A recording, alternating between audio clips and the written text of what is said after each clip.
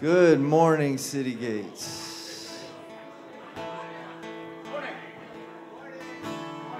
How is everyone doing this morning? That's fantastic. All right, well, please find your spots, find a seat. There's lots of open spots and empty seats here that you can find. Okay.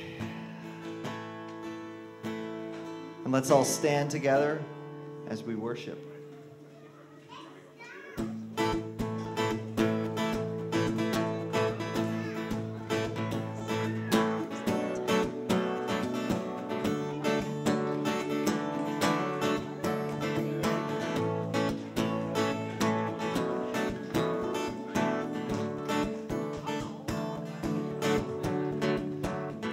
There were walls between us. By the cross you came and broke them down.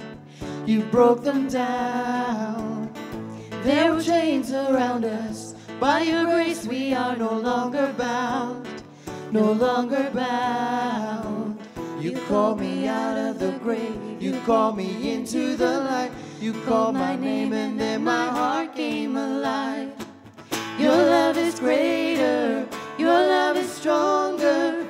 Your love awakens, awakens, awakens me. Your love is greater. Your love is stronger. Your love awakens, awakens, awakens me. Oh, oh, awakens, awakens, awakens me. Feel the darkness shaking. All the dead are coming back to life. I'm back to life. Hear the song awaken. All creation singing we're alive. 'Cause you're alive. You called me out of the grave. You called me into the light. You called my name and then my heart came alive. Your love is greater. Your love is stronger. Your love awakens, awakens, awakens me. Your love is greater. Your love is stronger. Your love awakens, awakens, awakens me. Oh, and what a love we found. Death can't hold us down. We shout it out. We're alive 'cause you're alive. And what a love we found. Death can't hold us down. We shout it out. We're alive 'cause you're alive. And what a love we found. Death can't hold us down. We shout it out. We're alive 'cause you're alive. And what a love we found. Death can't hold us down. We shout it out. We're alive 'cause you're alive. Your love is greater. Your love is stronger. Your love awakens, awakens, awakens me. Your love is greater. Your love is stronger. Your love awakens, awakens, awakens me. Your love is greater. Your love is stronger. Your love awakens, awakens, awakens me. Your love is greater. Your love is stronger. Your love awakens, awakens, awakens me.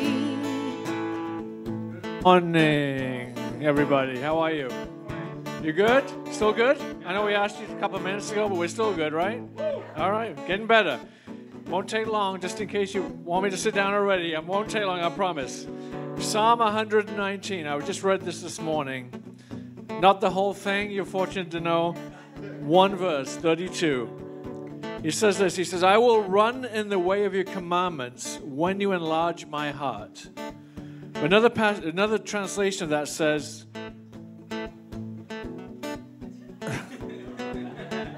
for you set my heart free. He said, I will run the way of your commandments, for you set my heart free. Wow.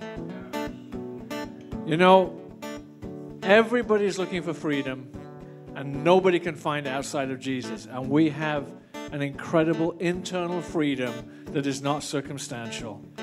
Our life can fall apart, but we can still run in the way of his commandments because he set our heart free. Why don't we worship him like free people? Cool? I love singing this song in the morning because it says awakens me. And some of us are barely awake. So let's sing as if we are awake and well.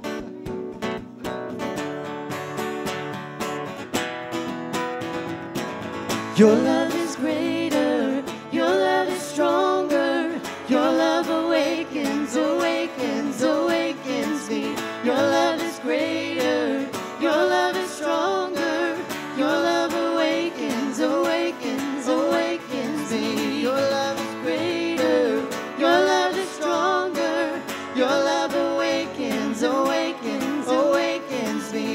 Your love is greater, your love is stronger, your love awakens, awakens, awakens me.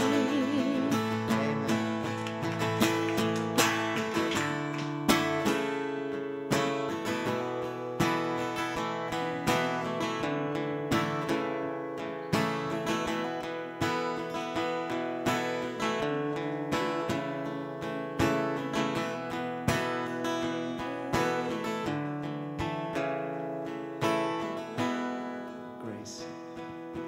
Grace, you showed me grace.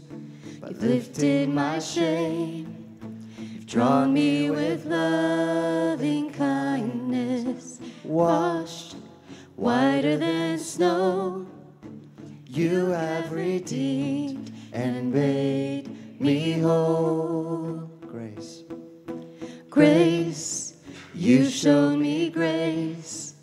You've lifted my shame and drawn me with loving kindness. Washed Whiter than snow, you have redeemed and made me whole. You've won me.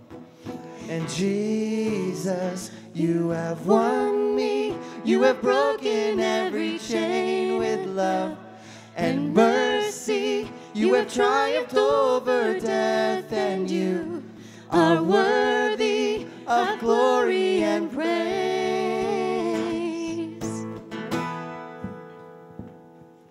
Love, you've shown me love by leaving your throne, by bleeding and dying on the cross, that wonderful cross that took all my guilt and sin away. Jesus, you have won me. You have broken every chain with love and mercy. You have triumphed over death, and you are worthy of glory and praise. Sing that again. And Jesus, you have won me. You have broken every chain with love and mercy. You have triumphed over death, and you are worthy of glory and praise. Ooh. We shout it out and lift up one voice in worship. Sing it out until all the earth can hear it. Jesus is alive and he saves. He rescues and saves. Shout. We shout it out and lift up our voice in worship. Sing it out until all the earth can hear it. Jesus is alive and he saves. He rescues and saves.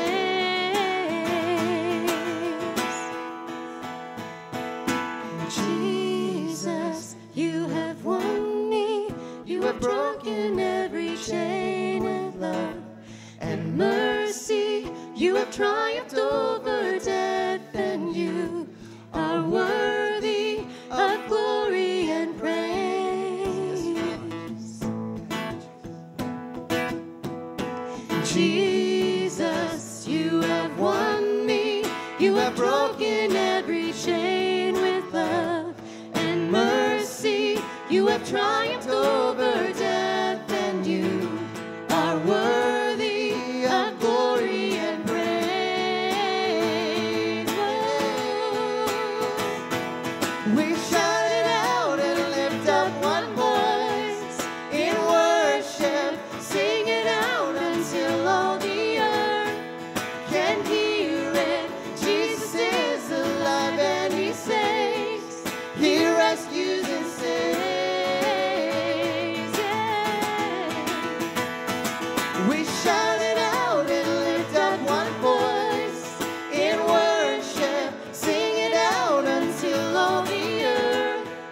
can hear it. Jesus is alive and he saves.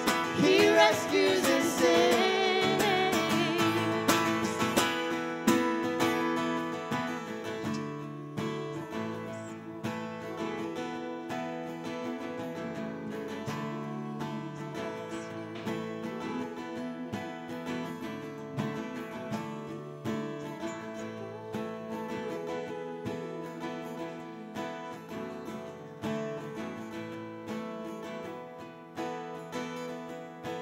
Jesus, You have won me. You have broken every chain with love and mercy.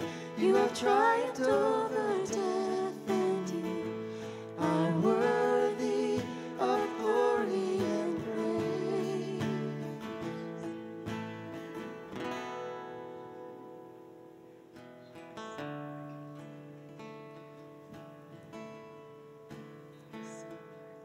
and before we sing this next song, it's called Waymaker. I just wanted to share just an encouragement from my own life, just how God has made a way pretty recently. As many of us who've got a house and a mortgage, you know that interest rates are crazy. And me and Vera were up for renewal this year, and it was going to jump to some insane level. And so we were kind of just looking around going, I don't know, God, how we're going to do this. Like realistically, like I don't know how we're actually going to financially kind of do this. We're really going to have to, tie down some things. And yeah, we were just kind of at a place where we didn't know what to do. And so I called the bank, to set up a meeting to kind of go through all this stuff. And, I gave him my name and gave him my, account number and things like that. And the lady goes, you're not up for renewal for another 2 years. And I didn't quite understand what she meant. I was like, are you sure? Like 1, 2, 3, like, are you sure? This is the place? And she's like, yeah. And I was like, my name's Cory. Like, are you sure? Like, this is the right thing? And I think I asked her like 7 or 8 more questions just to ensure that it was me. And she just kind of laughed, and she's like, yeah, it's not up for another 2 years. You guys did like some interim renewal thing back a few years ago, which I don't even know why we did that. I don't remember why we had to do that, but somehow we had renewed for like another 5 years, and I just, the look me and Vera gave each other, it was God's provision in our life. Like, little did we know all those years back that was just something that God would make a way for us now. We never knew that we would be, hard pressed and interest rates would rise like this. So I just wanted to share that just to encourage us that God makes a way. And things that he is doing now, he might be planting seeds into our future to make a way for us then, if not right now. So let's have faith that even now God is working. We might not see him, but he's working.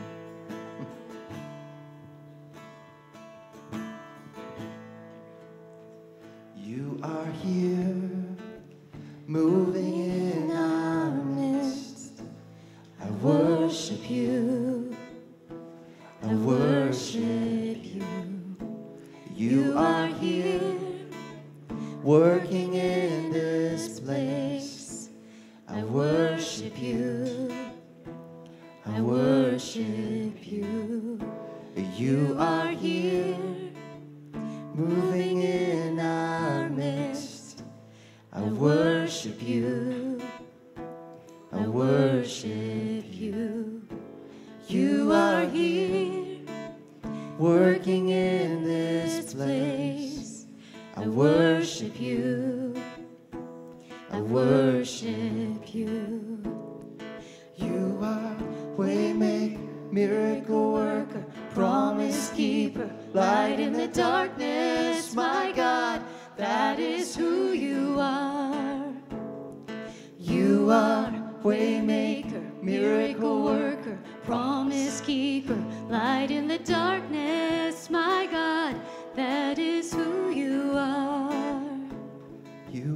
here, turning lives around.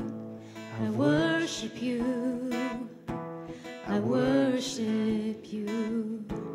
You are here, healing every heart. I worship you. I worship you. You are waymaker, miracle worker, promise keeper, light in the darkness. My God, that is who you are. 'Cause you are waymaker, miracle worker, promise keeper, light in the darkness. My God, that is who you are.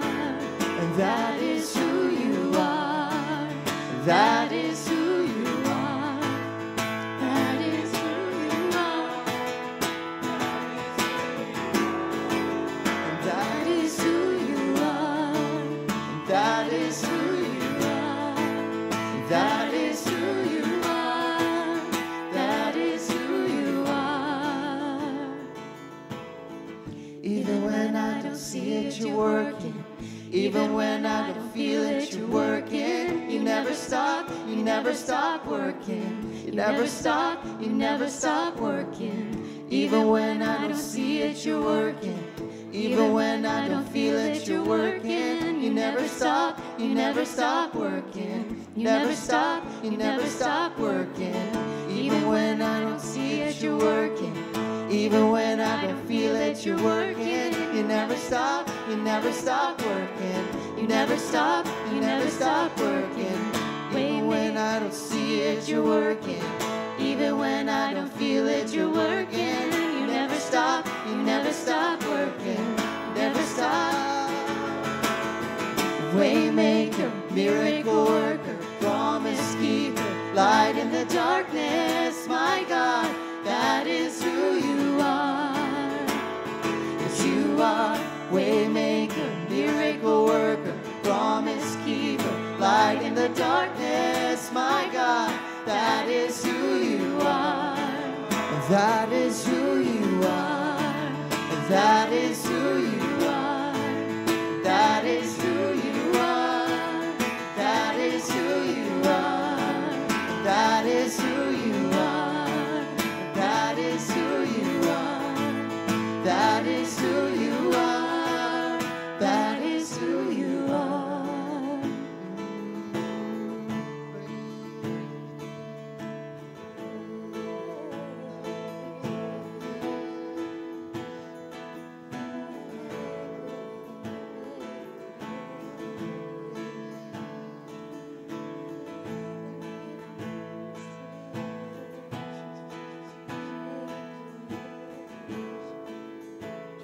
Cory shared a testimony that encouraged us. And I'm not going to script this because these could be remarkably awkward moments when nobody comes forward.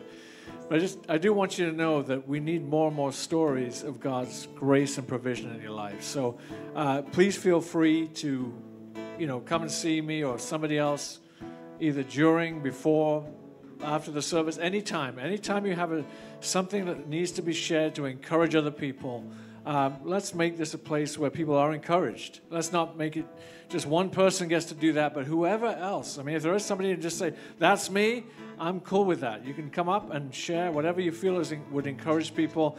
I will kind of put up with the one that needs to be unraveled with the 10 that really help. So I'm not going to script it. Like, it doesn't matter. Come up. We can we can kind of walk people through it afterwards if necessary. But I just want to encourage you that this is a safe place for you to come in and share what God is doing. We love these stories of encouragement. That is a miracle story. That's a won't be able to live in this house, can now live in this house story. That's pretty crazy. And so I think we need to shout some of those things from the rooftop. So if there's anybody else, we'll keep praising, keep worshiping, but feel free to come up to me. Ongoing, we will be doing this. So.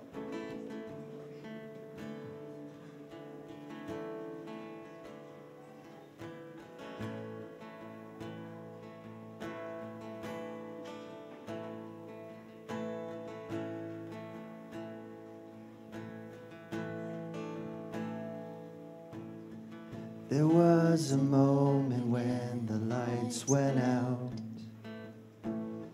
when death had claimed its victory. The King of love had given up his life, the darkest day in history. There on a cross they made for sinners, for every curse his blood atoned. One final breath and it was finished, but not the end we could have known. For the earth began to shake, hell was torn. What sacrifice was made as the heavens rolled.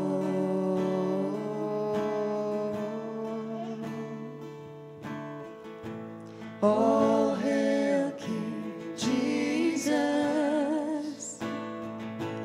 All hail the Lord of heaven and earth. All hail King Jesus.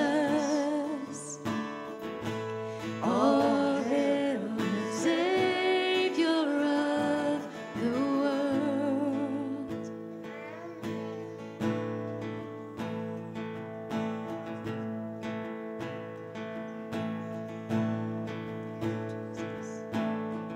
There was a moment when the sky lit up, a flash of light breaking through. When all was lost, he crossed eternity. The King of life was on the move.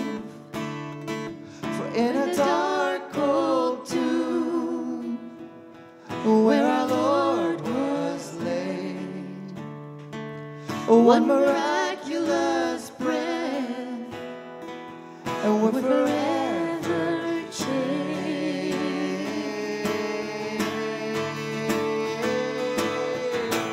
All hail King Jesus. All hail the Lord of heaven and earth. All hail King Jesus. All hail the Savior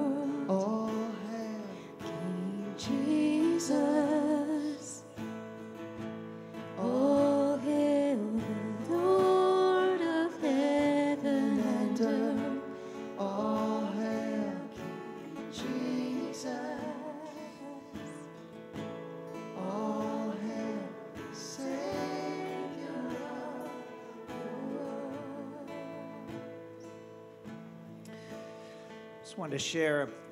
Recently, my wife reminded me of a verse, Isaiah 54, verse 17. Probably most of you know it. It's that verse that talks about, no weapon formed against me shall prosper. When we think about prosper, if we think about it, it really talks about death, where it's going to actually succeed. If you read the verses beforehand, God talks to the people and says, I'm the one who makes the blacksmith and makes the coals and makes the fire, and I'm the one who makes, created the person who yields the weapon. And it doesn't always mean that you'll come out of things without scars or without wounds, but the issue is that your soul's not taken. A couple years ago, as you know, I got the news that a weapon had been formed against me. Right? Went through cancer, all that stuff, and I have scars. I have wounds that'll never heal. But you can choose whether those wounds are places that you look at loss, and I've had to battle that. Or you can look at them and go, that's a reminder point for God. And I think, I've pondered this word for a week and a half, and I think there's other people here that feel that there's a weapon that's formed against them right now and that they're struggling to fight against it. But I want to encourage you that God He never leaves you. He's always there. It might look like you're defeated. It might look like you're down to your last, but He never comes too late. It's always at the right time. And I just encourage you, this is a great place to come together with your brothers and your sisters, to join together, to take your burdens and your cares and lay them at the feet of the King. Because He takes them, the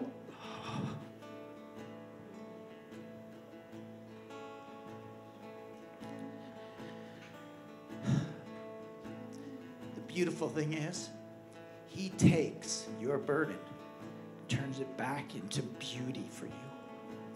Gold or rubies or whatever. He transforms it before your eyes into beauty. The question is, will you give it to Him? Because He can't and He won't transform it unless you give it to Him. So I just encourage you, find someone, share what you're going through, be vulnerable, and bring that before God.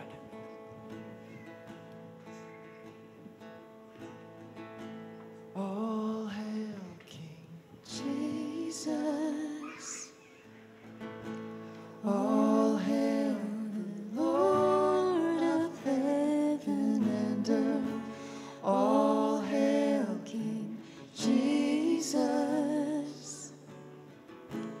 All hail the Savior of the world.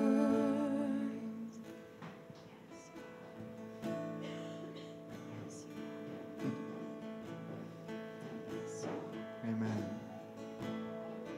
What a good God we have. No weapon formed against us shall stand. Thanks, Dean. Yeah.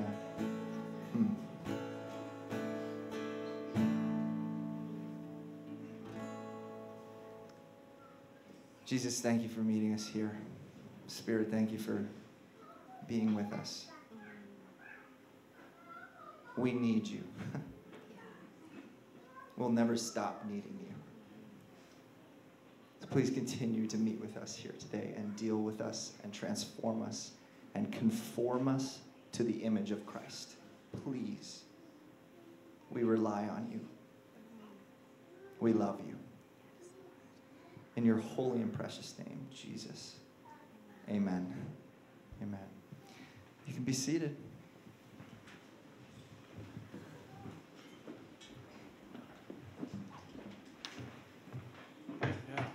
Great. Thanks for stepping out and sharing that, Dean. We appreciate it very much. And that's kind of what church looks like. It looks like people talking about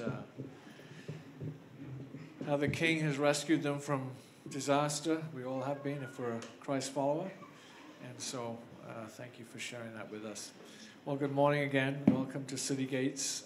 And children have already left miraculously. They don't even need a cue. If you're a guest with us, thank you for joining us. Please fill out our online guest card, Citygates /guest.ca or /ca-guest, whoever, that one right there. It's so much slashing going on right here. So, all right, so you can register for your guest. Community groups look like a microcosm of this. So if you're not part of a community group, how Dean came up and shared would be more common actually in a smaller group where people would share some of their challenges. It's not just that. There's also great times of celebration. There's times of study. It's not one-dimensional, but it's certainly open to people in that context sharing some of their different life challenges, as Dean did today. And so thank you for that. Midweek in homes, citygates.ca/groups. You can find one online and register. Come and visit us. Okay, so last week was the last week that we were showing. Oh no, that's a guest card. I'm sorry. I can't even read that. We still have a lot of these. Nobody's taking them. So maybe today take a few and just keep them. I'm not asking you to do a campaign. If just somebody says, hey, where do you guys meet? All you do is give them that. It's really simple because nobody expects a church to meet in a pub, just so you know that. It's quite a shock for people when they realize we're meeting in a pub. Next. Yeah, and thank you for generosity again. We're certainly coming out the other side of a tough time, and financially you guys have been incredibly faithful. So if you're a regular giver, you can do it online, citygates.ca/give, and please continue to give generously. And I think that's it. Cory is sharing.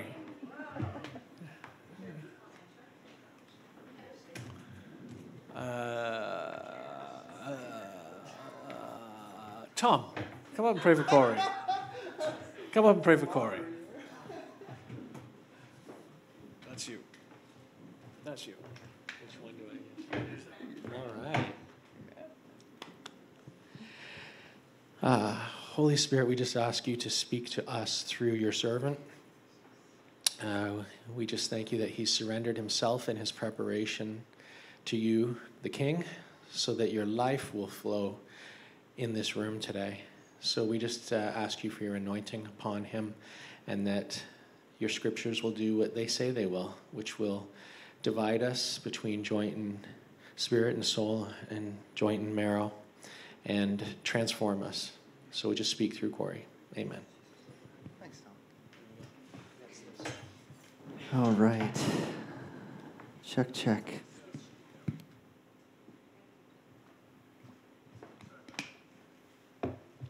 All right. Well, good morning. I haven't done this part of the stage yet, so this will be a bit new for me. But that's okay. Should I do it here? I'll just do it here. All right. Well, on my way here this morning, I was reminded of my son Theo mentioned this absolute 90s classic, Air Bud.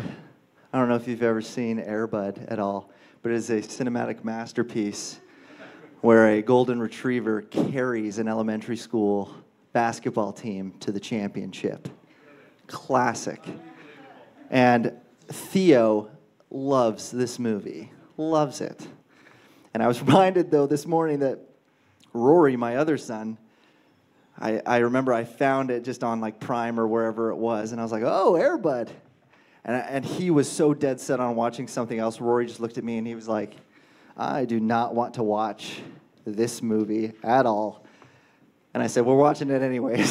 So we turned on this absolute cinematic masterpiece, and we watched it. And I kept asking him throughout. I was like, hey, how do you guys like it now? Like, has your opinion changed? And Theo was glued to it. He was like, I love this thing. And Rory was like, I still don't like this movie, Dad. I don't like this movie at all. And, halfway through, I asked him again, temperature check, still not liking this movie. I don't know how you don't like Air Bud. All the way towards the end, I asked him, do you like this movie? How did you like it? And he's like, yeah, I did not like that movie. I don't ever want to watch that again. And I was like, okay, Theo? And he's like, I loved it. It's like, okay, cool. Well, the next morning, I wake up, and all Rory can talk about is Air Bud and how he wants to watch it again.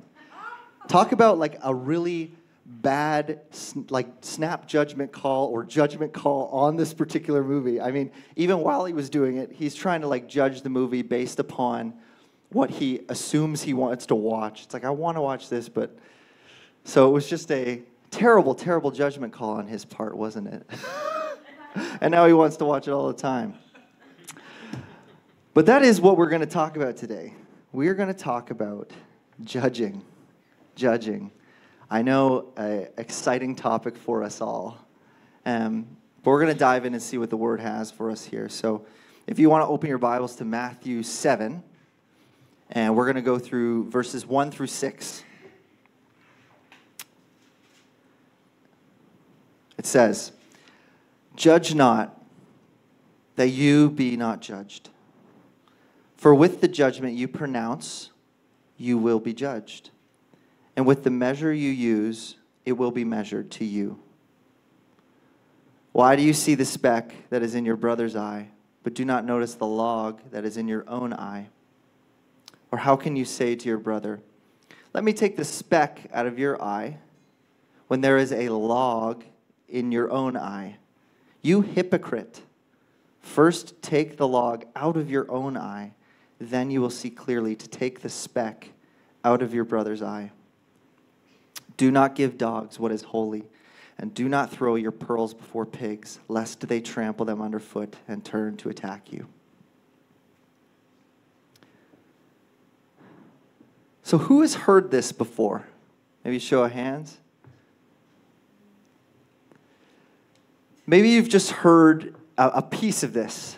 This is a pretty famous area. I mean, the whole Sermon on the Mount, as we've been kind of going through this, is quite popular.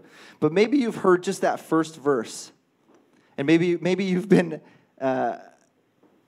accusing someone of doing something, and they say, "Hey, man, don't judge me. The Bible tells us not to judge." It says don't judge. It's like, okay, I guess Jesus says don't judge. Or maybe you've been on the receiving end of that, and you've said to someone, "Don't judge me. Only God can judge me." Something like that. Made famous by the rapper Tupac Shakur. I'm throwing back to the 90s all day here. This is what we're doing. But as we've been going through the Sermon on the Mount, I mean, it's filled with a ton of rich content, and we've been seeing a lot of it. And people all over the world, Christians or not, have heard bits and pieces of the Sermon of the Mount. But that can be the problem in of itself, is they've heard pieces. Us too, we've heard pieces. And we totally forget the context in which these pieces sit. I mean, gosh, the amount of error that can come from this, if we look back at the passage on anger, I mean, we might be led to believe that we should just never, ever get angry, ever, if we just take one verse. Or with lust. I mean, that's a dangerous one. We might start lopping off body parts that cause us to sin if we just took one verse out of that. Or oaths. Many people have been led to believe to never, ever swear oaths just based on that one line. Retaliation. We might start to think that we're supposed to be pushovers, right? Total pacifists. And I'm not linking those two together, I'm just saying. Ask and it will be given to you. We haven't got there yet. But just that line in of itself, ask and it will be given to you. If we just take that and we take it out of its context, we might start to believe that prayer is kind of like a blank check that we write, and then we receive whatever that we write. Well, judging is exactly like this. Many people have heard that first line, "Judge not, that you not be judged." Or maybe even the first part of the first verse, just "judge not." And we just come to think that's what it says. But is that what we just read here? Are we just not supposed to judge? No. No. If we look at verses 2 to 6, we can see what Jesus is most concerned about here is us judging each other hypocritically. He's concerned about us judging each other hypocritically. And Jesus seems to come to this conclusion that if we judge wrong, if we judge hypocritically, Jesus sees this as destructive. And he sees that we will not be able to effectively help our brothers and sisters in Christ with their specks, right? With the speck in their eye, that sin issue. If we have a log in our own, if we're walking around with log vision, all right, how are we seeing the speck in your eye? What part of the body are we using? Anyone? The eye. Where's the log? It's in the eye. So we have a major problem with log vision here, all right? And worse yet, if this is how we're operating, where we're trying to take the speck out of our brother's eye and we have a log in our eye, we might cause them to stumble even more because of our unclear vision. Maybe you remember in Matthew 23, Jesus says, "You blind guides." And he's talking to the Pharisees here. And that was the whole, a few weeks back, we went through straining out a gnat, but swallowing a camel. It's that same type of hyperbole that he's using here for these sin issues. It's like you're focused on this little speck, and yet you can't even see the gigantic log in your own eye. This kind of thing, it damages our relationships with each other, especially even with the person that we're trying to help. And it's going to hurt them, and it's going to hurt our relationship with God. And this is the kind of stuff that Jesus is calling out. And that's what we're going to go through today. Now, you might be sitting there thinking, Cory, I know some judgmental people, but I am not judgmental. I don't judge. But here's the irony. That's judgment. You've just judged that person to be judgmental. We do this all the time. We can't help but be judgmental. So what is judging? What are we talking about when we say that word? And it's quite a complex term in Greek, and it's quite a complex term in English. It can mean a ton of different things, right? But primarily, when judge is used here in Matthew 7, it's describing two things. Two things. Number one, it's describing making a decision. So we can say that to judge, right, is to make a decision. Have you ever formed an opinion about anything? Right? Have you ever had to think through, or listened to music and thought, I don't really like country music, but I love rock and roll or hip hop or electronic dance music,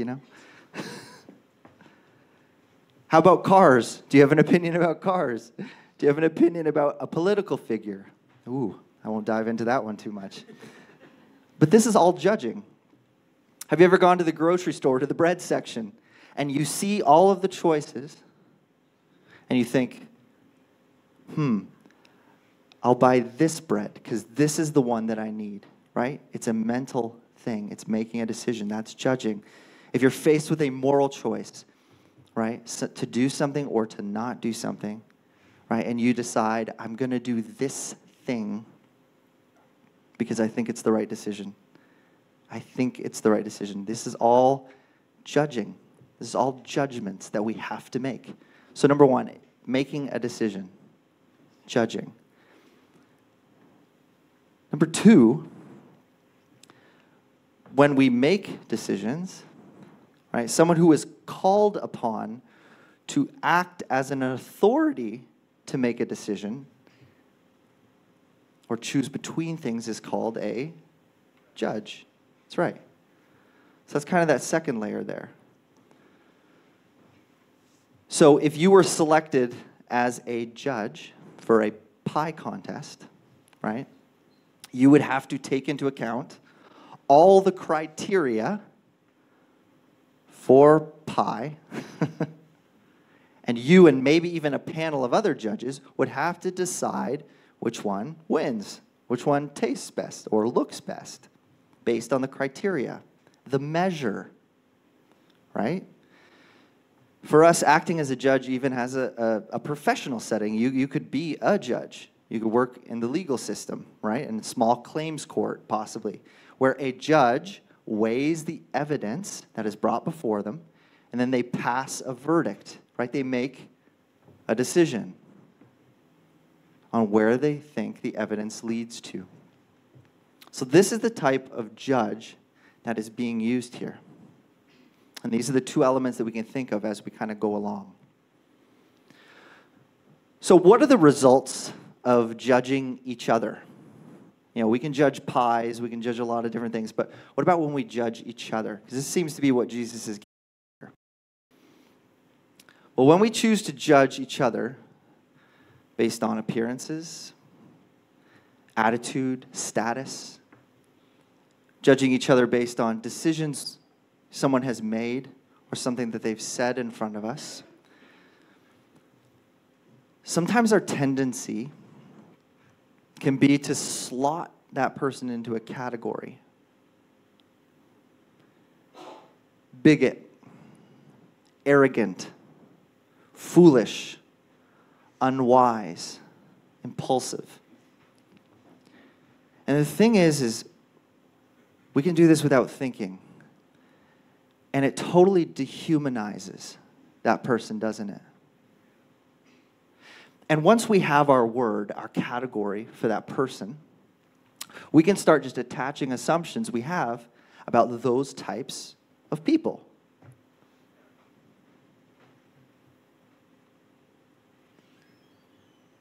Is this the measure that we want used on us? Is this the type of grace we want extended to ourselves? This type of judging has no place in the kingdom of heaven, in God's people, where we reduce someone's humanity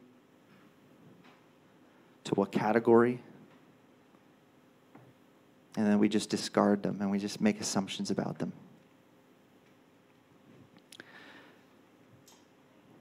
I think oftentimes judging has quite a negative connotation, doesn't it? But it's not inherently a bad thing. It's a tool, and it's actually a tool that we must use. We went through tons of examples where we use it every day.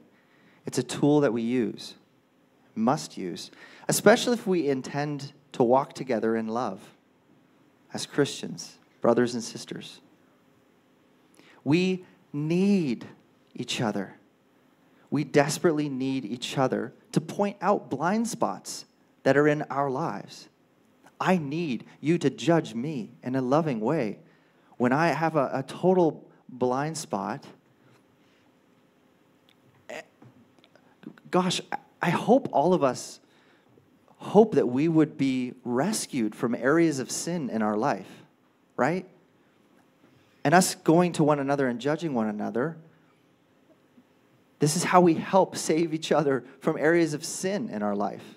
Is it not?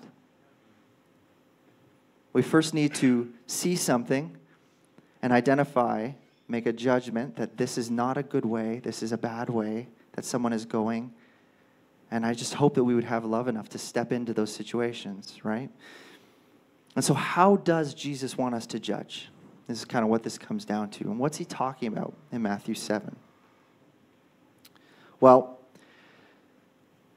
one important element of how to judge actually starts with who we're supposed to judge. This is really, really important. So if we start at verse 3, we're going to catch this. It says, "Why do you see the speck that is in your brother's eye?" Now, brother here, we're not talking about blood siblings here, right? Whenever we see brother in here, it's a term that refers to those who are within God's family. Other Christians, man or woman. So it's important to remember that the people in these verses that Jesus is talking about are Christians. This is how we are to judge one another. This is not a blueprint for how we judge everyone in the world. I want to make that very clear. Paul echoes this in 1 Corinthians. 1 Corinthians 5 says, "For what have I," this is Paul speaking, "for what have I, Paul, to do with judging outsiders? Is it not those inside the church whom you are to judge? God judges outside. Purge the evil person from among you." So God judges those that are outside the church. And this kind of godly method of judging that we're witnessing here in Matthew 7 is not for the rest of the world. And I think this is actually what verse 6 is referring to. If we go down there, it says, "Do not give dogs what is holy, and do not throw your pearls before pigs, lest they trample them underfoot and turn to attack you." Now, I want to pause for a second and say, no, I do not think Jesus is insulting everyone else, saying that they are dogs and pigs. Follow me closely here. I don't think Jesus is insulting people here. But like animals, like the animals that are mentioned here, like they would not know what to do with what is holy or with pearls. What's a pig going to do with pearls, right? Like they would not know what to do with these treasures, so too, people who do not want to follow Jesus, they wouldn't know what to do with these kinds of measures that Christians are using to judge each other. Does that track? I'm going to say that one more time. Like the animals mentioned wouldn't know what to do with the treasures they've been given, so too, people who do not want to follow Jesus, they want nothing with him, they won't know what to do with these measures that Christians are using to judge each other. Nor do they even care. They may not even care to be held to God's standards by you or me. We are to point, I'm going to stop here for just a second. We are to point the world to God and his goodness. I want to make that very clear. We are not to hold them accountable to standards that they don't want nor they believe. Okay? And if people do not turn to God, God will deal with those people ultimately. Does that make sense? It should be our heart to bring these people to God so that one day we could call them brothers and sisters.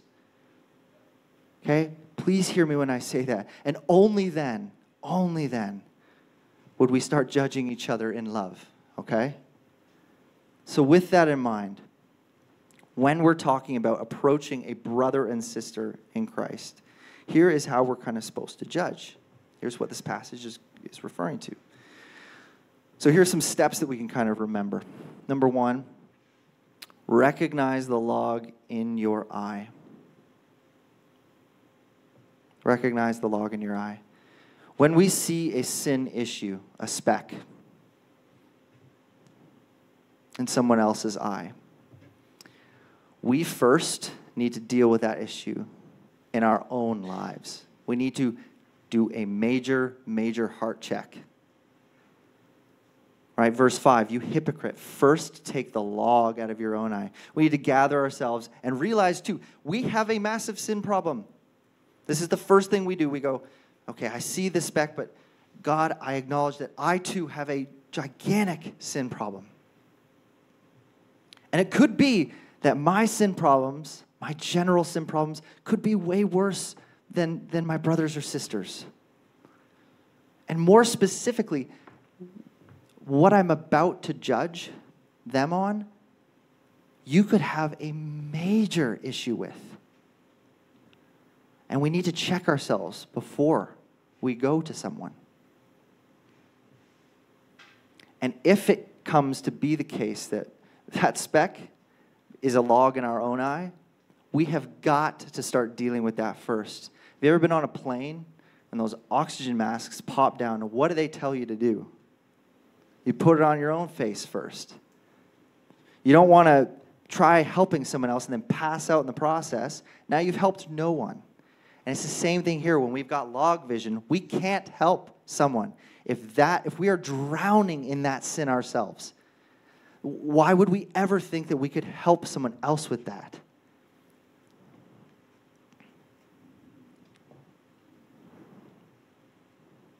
What good could we be? I mean, we would be a blind guide. So we need to first check ourselves. And Galatians 6:1 says, "Brothers, if anyone is caught in a transgression," and once again, to know something is a transgression, what do we have to do? We have to judge, right? We have to see, is that? Yes, that is a transgression. "You who are spiritual should restore him in a spirit of gentleness. Keep watch on yourselves, lest you too be tempted." So if we have taken that time, we've looked at it and we're going, no, I'm not drowning in this sin issue. Okay, then we're supposed to approach someone and restore them with gentleness, right? But that last part there, keep watch on yourselves, lest you too be tempted. This is why if we have a log in our own eye when we're noticing a speck in someone else's, this can be such a dangerous chain of events. I mean, if you step into someone's world and they're struggling with an issue and you struggle 10 times with that issue, I mean, you guys are going to go down a dark road together, and this could be a destructive spiral. Don't do it. So that's the first thing, is we need to first acknowledge the log in our own eye, the sin issues that we have. And this should immediately put us in position for step 2, which is have a posture of humility. Naturally, if this is working correctly, if we are seriously looking at ourselves, this should immediately humble us, should it not? Tim Mackey has this great picture, the guy from the Bible Project, one of the guys. To have a posture of humility means that when we approach each other, when we notice a speck, it is not me and Jesus versus you. It is not me and Jesus versus your speck. That is the wrong posture. You are a judge, not the judge. It's not you, buddy Jesus, versus you, okay? When we approach our brothers and sisters, we need to come down and get with our brother or sisters, and we need to look at Jesus together, okay? This is a posture of humility. It's not me and you versus Jesus. It's me and my brother looking at Jesus together. And this should seek to restore in a spirit of gentleness that person. Next is how we judge others is how you should expect others to judge your own life, which is fairly. Fairly. Right? So once we've acknowledged the log in our eye, our own massive sin issues, right? If we've deemed it right that we're not drowning in this issue, then we approach humbly, and then we judge fairly. How you judge others is how you should expect others to judge your own life. It should be fair. And here's a massive thing. We should not judge beyond what we know or what God has said in His Word.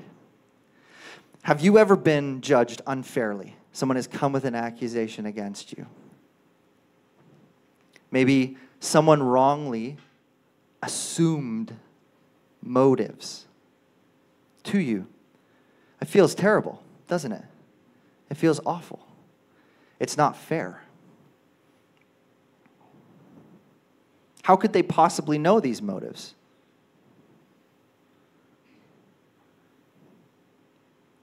So maybe someone went beyond what they knew and they just started assuming things about you, right?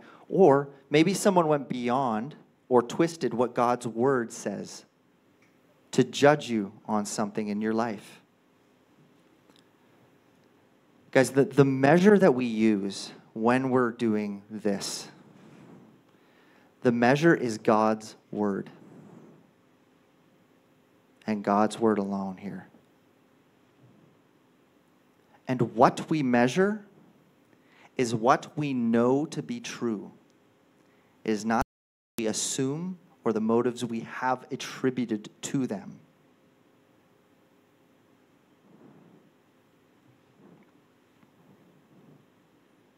And why do we judge at all? Well, I would say that the bent here is that we judge not for judging's sake, but that actually in verse 5, there's this expectation here, right? You hypocrite, first take the log out of your own eye, and then you will see clearly to take the speck out of your brother's eye. This assumes that we're going to help each other, remove these sin issues from each other's life.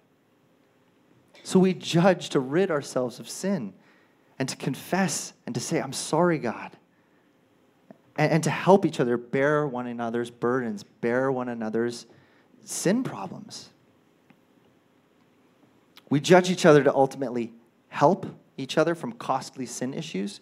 We judge each other to make sure that we are not living hypocritical lives.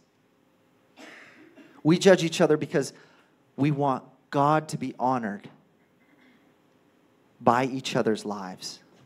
We judge each other because we love one another and we love God. And here's the neat byproduct. If we follow these steps here that Jesus has laid out for us,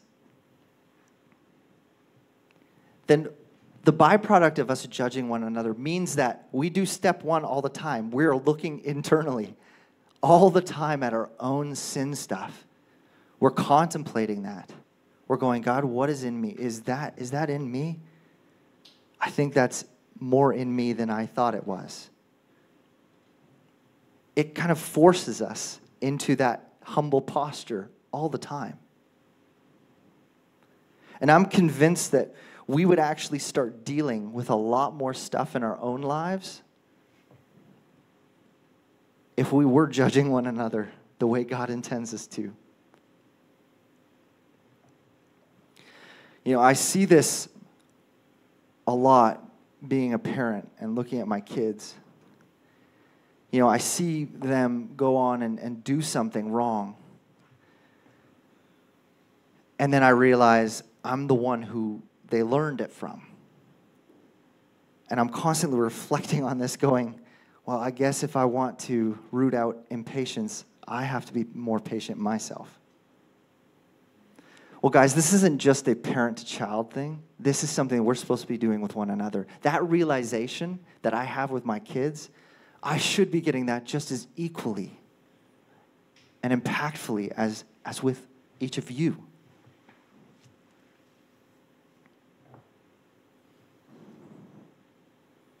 So some takeaways for us here, just to kind of recap.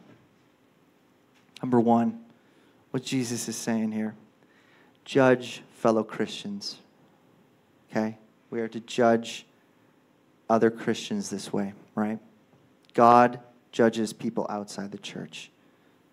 Number two, before judging, recognize your own huge sin issues and your massive need for Jesus and what he has done for us. Number three, judge humbly. It's not you and Jesus versus them. It's you and your brother or sister looking at Jesus together. Number four, judge fairly. Judge what you know, not what you assume. And do not go beyond God's word. It is the measure. And number five, judge to restore. Do it because you love others and you want them to be rid of their sin. And I want to say this. Don't avoid these conversations. Avoiding judging one another, just going, I'm gonna just take my hat out of the ring here. I'm just not going to judge. I would posit that avoiding judging other Christians might just be as unloving as judging with condemnation. Because it's your own fear of yourself or having to deal with your own sin issues or I don't know what. There might be lots of reasons why you don't want to judge someone else. Yeah, maybe you just, don't want to look inside and take a peek under your own hood.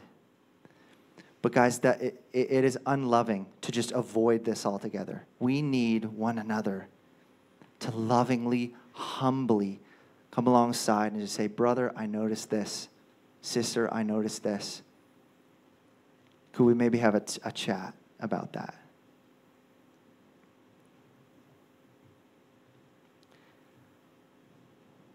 And on the flip side, if you have sin issues, don't wait for someone to notice it.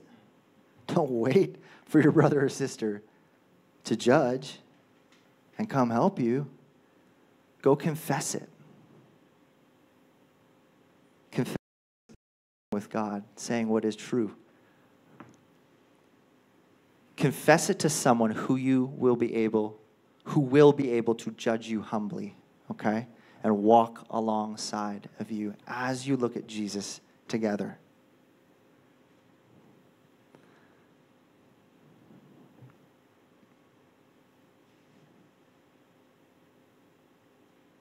You know, the coolest thing is that in Jesus there is no condemnation. Okay?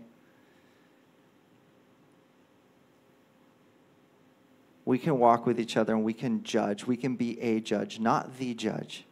But we can judge, and we don't have to judge with condemnation because of what Jesus has paid for us on the cross and his resurrection.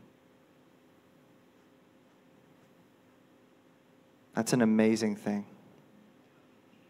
So we should walk humbly among one another, knowing that this stuff does not damn us.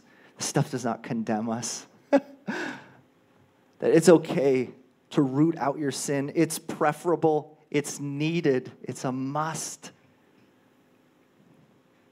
We don't want the world to look at us and see a bunch of hypocrites sitting here not dealing with our sin and not pointing it out to one another in a loving and humble way.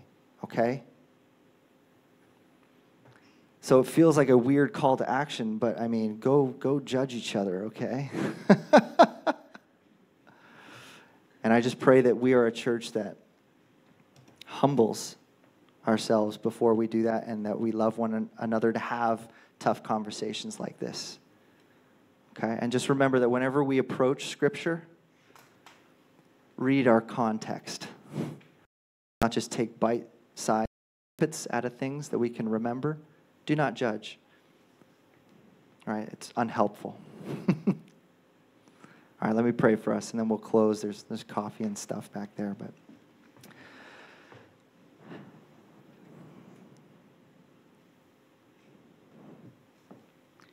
God, we just come before you, and we acknowledge that we are sinful people. We have lots of sin issues that, by your grace, we have been rescued from, and we are not condemned by. But God, we still want to be rid of those things. So please help us be a people who point out the specks, have tough conversations. Let us be a people who receive this judgment with grace, with patience, humbly. And let it just cause us to be a people who takes your name seriously and takes sin very seriously as well, Lord God. And it's something we want no part of. So help us be a church that judges one another non-hypocritically. To the glory of your name. May it be holied. In Jesus' name we pray. Amen. Amen. Well, please stick around. There's coffee. Have a great rest of your week, everyone.